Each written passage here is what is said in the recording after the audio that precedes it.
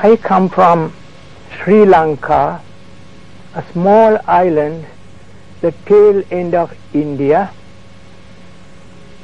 My country can give two things to the world. One is the message of the Buddha, and the other one is a very sweet thing, Ceylon tea. I am not here to advertise tea, but to speak a few things about the Buddha and his teaching. So the title for this talk is Understanding the Buddha. I use the definite article the because the word Buddha is not a name but a title like Christ, which means the enlightened one or the awakened one, awakened from the slumber of ignorance. From the Buddha's point of view, ignorance is the worst taint or defilement. It is the crowning corruption of all our madness. So awakened means awakened from the slumber of ignorance. The Buddha came into this world as Bodhisattva. This word we must keep in mind. That's how he was known before he became the Buddha. Bodhisattva. Bodhi means enlightenment. Sattva means adhering to or bent on or aiming at enlightenment, bent on enlightenment. That's how he was known before he became the Buddha. The Bodhisattva was born 6th century before Christ. That's 2,500 and more years ago. One may think, well, 2,500 years ago must have been a very backward period, a backward era. Far from it. History tells us that this century, 6th century before Christ, was remarkable for its social and spiritual ferment in many parts of the country. There was great activities, social and religious, going on. In Rome, the last of the kings had come and gone. In Greece, the tyrants were replaced by a more democratic form of government. And then you come to India, there was Siddhartha Gautama the Buddha and Jaina Mahavira. Come to Persia, or modern Iran, there was Zarathustra, or as the Greeks named him, Zoroaster, with his teaching. Come to China, there was Lao Tse, who had kindled men's mind with his teaching. And there was Confucius, middle of the 6th century. He established a code of ethics based on the customs and traditions of China. So you see that 6th century before Christ was the peak period or the golden era where religions are concerned. Now, when you speak about Buddhism, a noteworthy characteristic that distinguishes the Buddha from all other religious teachers is that he was a human being, not a god, not a Brahma, not an incarnation of God, not a mythological figure. A human being, a man, but not just another man or another philosopher. He was a man among men. He was a unique being and man par excellence. He became an extraordinary man not because he had a peculiar constitution or body. His body too was made up of blood and flesh and bones. But you know, sisters and brothers, we all have a thing called the mind or consciousness. We can train and cultivate this thing called mind. The Bodhisattva did this not one birth, 2 or 100, many births. He cultivated the mind, and he cultivated and practiced 10 essential qualities of high standard. They are known as the paramita, the perfections: charitable giving, morality, renunciation, wisdom, effort, forbearance or patience, determination, truthfulness, love, and equanimity. These are the 10 essential qualities of high standard which a bodhisattva cultivates or practice to attain enlightenment. Now, when we say the Buddha was a human being, he had human parents, he had a wife, his father was a king ruling a certain section, part of North India, and he was married to another princess, Yasodhara, and he had a child, Rahula. The king was doing his best to keep the son tied to the world, because the King Suddhodana's father wanted his son to succeed him. But the Bodhisattva's mission was different. He was in the palace, not very happy. As he advanced in age, he glimpsed the woes of the world, and he was thinking of a way how to get away from these tangles, suffering, pain, anguish. Yasodhara, his wife, the princess, knew that the Bodhisattva loved her. Oh, the Bodhisattva prince loves me, but he loves something else which I do not know, and his thoughts runs to that thing he loves like a dove flies home. The Bodhisattva was all the time thinking of the way of getting away from these tangles to get at enlightenment and truth. And now the Bodhisattva, Siddhartha Gautama, his personal name was Siddhartha and his family name was Gautama. He found it difficult to leave the palace. He didn't care for the crown. He gave up that crown which held the promise of power and glory. But the most difficult thing for him was to leave behind his wife and child. But he made up his mind. He was with firm determination. He thought to himself, it's really a barrier, but I must go. Otherwise I can't attain enlightenment and find out a way to get away from these tangles.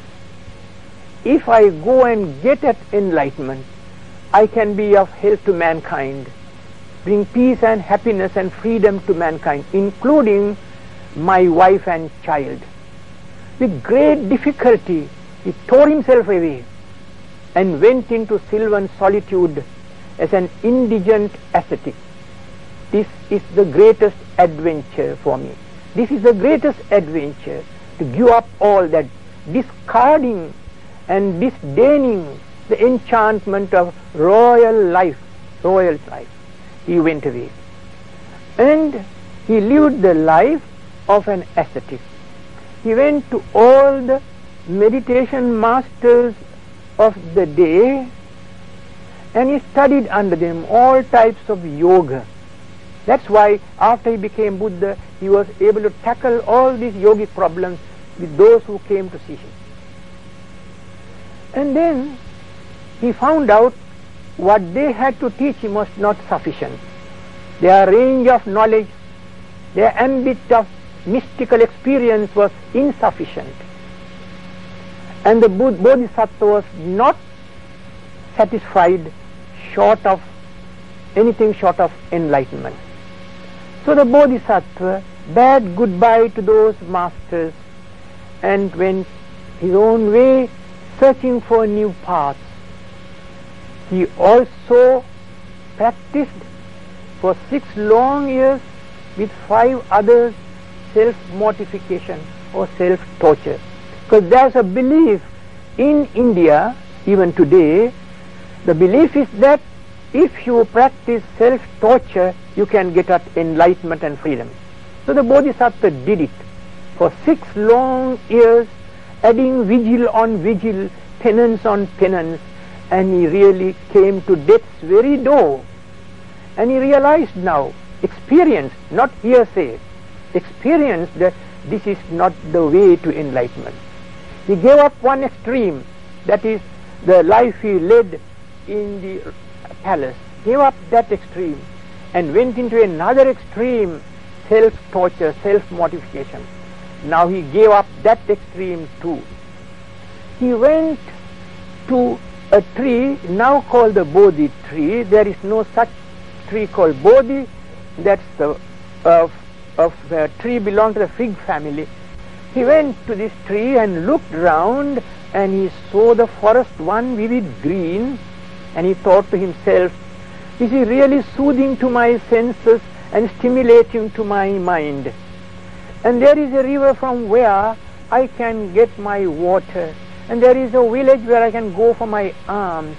So the Bodhisattva, sisters and brothers, sat down under that big tree, under the shade of that tree, with that firm determination, let my blood and flesh wither away, let my skin and bones remain, I will not stir from this seat until I have attained full enlightenment.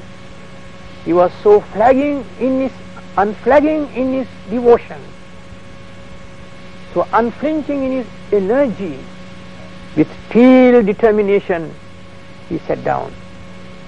And on a full moon day of the flowering month of May, which we call Vesak, the Bodhisattva attained full enlightenment by comprehending in all their fullness the 4 noble truths. These noble truths, 4 truths, namely that there is suffering, pain, anguish in the world. If you don't like the word suffering, let us call it conflicts. Let us say unsatisfactoriness or problems. We can't deny this. There are problems, conflicts. Now, these conflicts are not without causes. They have their causes. They have their conditions. So, problems or conflicts, their causes, getting away from these conflicts, and the way to do it. Now, sisters and brothers, I will have to deal with these 4 truths in detail in another talk. But enlightenment means understanding these truths. Suffering or anguish or conflicts, their causes, the cessation of these conflicts, and the way to get away from the conflicts. These are the 4 truths. This is the essence and the quintessence of the Buddha's teaching. Understanding ourselves is very important. The most difficult thing to do is to understand ourselves. When 2 persons come together, really there are 6 persons, although that sounds rather paradoxical. How do you get 6 out of the 2? Each person as he sees himself, or each person as she sees herself. 1. Each person as the other person sees him, or as the other person sees herself. Number 2. Number 3 is each person as she really is, or he really is. To get at that really as he really is, to understand the real person, is very difficult. I think I am so and so, I am so and so, depending on the so-called ego or ego. I am so and so. Who is that man? That is his concept of himself. And the other man says he is so and so. Now, there is the real man behind all these concepts. We have to make a distinction between concepts and realities. When I sit down like this, I am Piyadassi.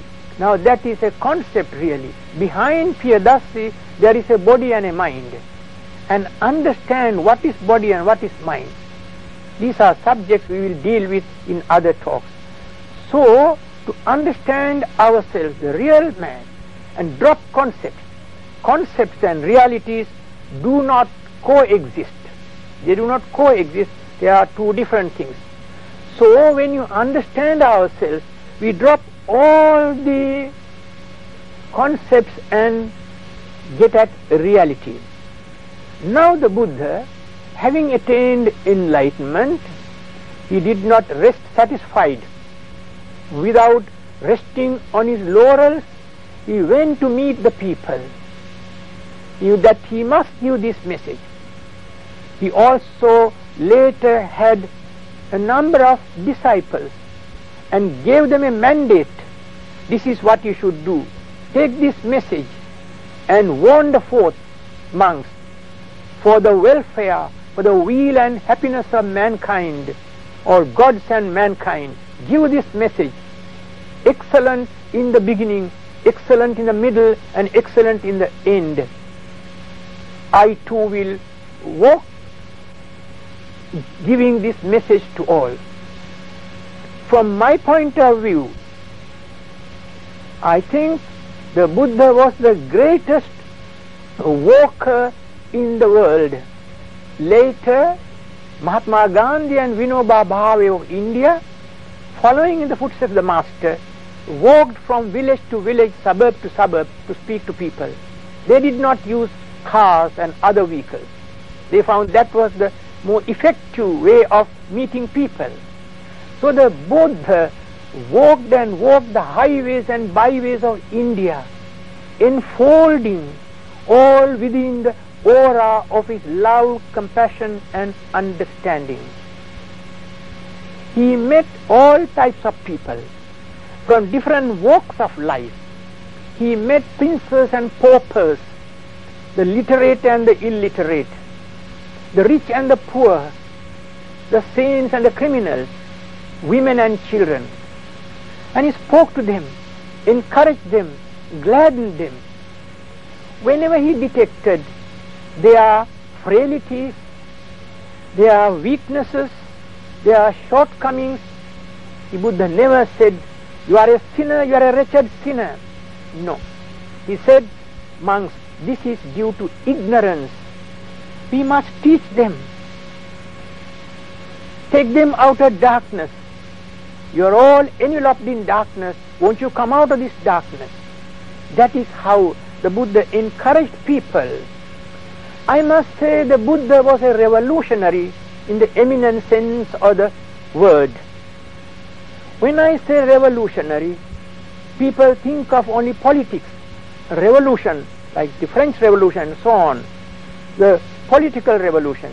No, revolution means to bring about a radical change in any field. So the Buddha, I say, was a revolutionary because he went against certain useless things that were in existence during the time of the Buddha. He went against the debasing caste system that divided people and not united people, that divided people, the caste system. Then he found that the people were offering sacrifices, making sacrifices, killing animals and offering their blood to their gods for deliverance and freedom and peace and happiness.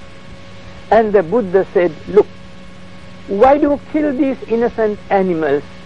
You have so many animals in yourself within, in your world within. Your hatred, your greed, your conceit, your ignorance, these are the animals you must kill and get rid of. So go ahead, kill the animals. Don't kill these innocent animals. They are our sisters and brothers in a way. And then women were held in contempt, but the Buddha treated them very kindly and with civility, and raised them from lower to higher levels of mental life, and even for the first time in the world established an order of nuns. Now, sisters and brothers, another thing he did was working human rights. You must have the freedom of thought, freedom of speech. In his teaching, the absolute freedom. He says, examine my teaching. Don't believe it merely because it is in the books, or the preacher is a good one, or it is there for a long time. No. Or because this teaching is my teaching. No. Like a man who wants to test the purity of gold, breaks it, applies to a touchstone, or put in the fire in order to find out whether it is good gold, pure gold. Like that you must examine and scrutinize and my teaching. Don't believe it. Belief is a poor word, sisters and brothers. Most important thing in the Buddha's teaching is understanding. You must try to understand, and belief is just poor word. Understand, scrutinize my teaching. The Buddha was the analytical philosopher, and is teaching a doctrine of analysis. An analytical philosopher does not state things unitarily, that is, taking things in a lump, but always is analyze and scrutinize each and right down to their ultimate, into their fundamental elements.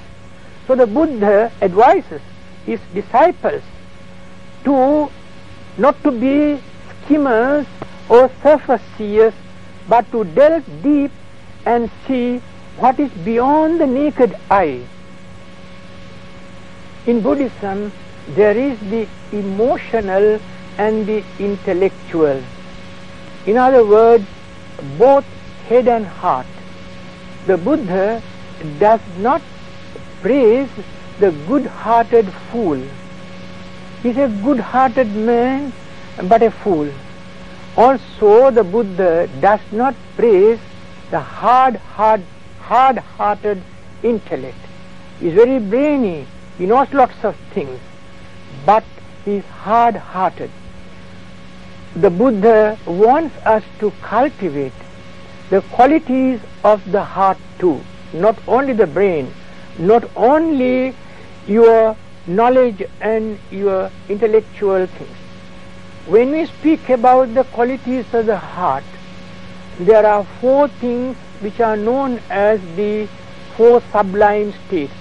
I would call it the art of noble living. That is, cultivating love, compassion, sympathetic joy, and equanimity. These are 4 qualities of the heart. So we must see that we don't overdo the emotional aspect, but must keep the balance, both emotional and intellectual. Buddhism is for all mankind. It's not a thing that's only for India or Sri Lanka or for Southeast Asia. It's for all people, never mind, doesn't matter what language you speak, what food you eat, what clothes you wear, and what country you call your home. For the Buddha, it is the language of the heart, language of truth, and therefore we must understand that Buddhism is really, we can reduce it to wisdom and compassion. If you ask who is the Buddha, embodiment of embodiment of compassion and wisdom. And if you ask what is Buddhism, without speaking much about it, in few words, it is compassion and wisdom. So we see that it is a religion, also a philosophy. That doesn't mean just mere love of wisdom, but we have to apply the philosophy to life. Thank you, sisters and brothers. May your upward path be smooth, sure and steady.